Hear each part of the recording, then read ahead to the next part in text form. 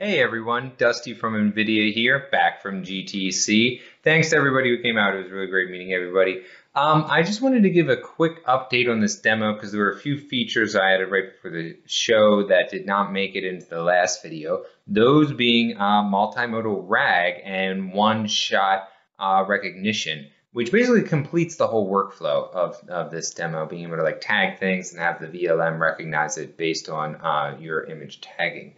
So we see here, let's get it to recognize who I am, like my name personally. So first what I'm going to do is add myself to the vectorDB and tag me in there. So I press this, it takes a current picture and add a tag of me, okay? And then if I change the prompt to what's my name and enable the RAG system, it will then inject the tag back into the prompt just like it would on a text-based RAG based on this metadata that's in the image there. And basically how this works is if the similarity score of the highest match from the vectorDB exceeds the RAG threshold, it injects that tag back into the prompt so that the LLM, the VLM, is able to answer based off of it. And then we can demo showing like the event filtering here and stuff like that. So yeah, okay. So let's go on to another example of using this. Okay, so here's another. It just doesn't just recognize people, or it'll do it with anything. So here it says it gets it right as like a toy tractor. Right, but what kind of tractor? It doesn't know that it's a John Deere. So let's tag that in the system here. So John Deere, just like hold it up, get a good picture of it, add it in. So now that's the highest match, and we enable RAG on it.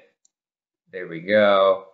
It says it's now John Deere tractor instead. Okay, very good. Let's try again with another example, this one being the caterpillar.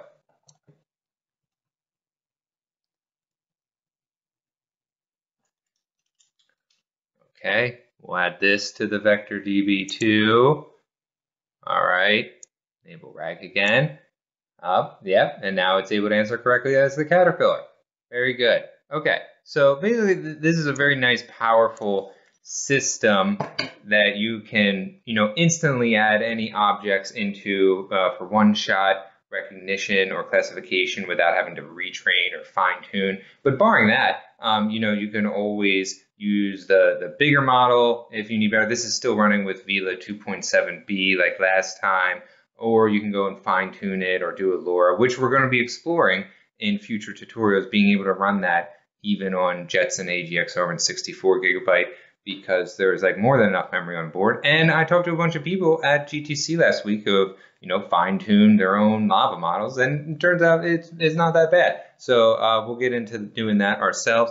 Another update to give you guys here is that we met so many great people last week that wanted to be involved with the project and start contributing and work together and collaborate, that we started this Jetson AI Lab research group through the Jetson AI Lab page. And we're going to start meeting starting next week, April 3rd. And there's a bunch of members that we've already been working with that either I know or from the community that have been contributing here. And this is open to anybody. Anybody in the world is welcome to join this and discuss topics that we want to do, some of which are like assistant with the integration with homeassistant.io project, this notion of a controller LLM that sits in front of the rest of the system for the user to interface with and can dynamically task the pipeline, and